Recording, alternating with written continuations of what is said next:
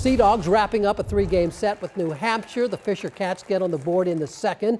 Andrew Giop doubles high off the wall to knock in Gunnar Height. And then Jake Thomas with the RBI single. He'll knock in Height, and New Hampshire led it 2-0. The Sea Dogs would battle back in the 5th inning. Cole Sturgeon, you'll see him hit a fly ball to left. That falls in for the RBI triple. This will tie the game at 2-all. And then Jordan Proscian gives Portland the lead with a blue single to left. Portland wins 8-7. Get this on a walk-off grand slam by Jeremy Barfield.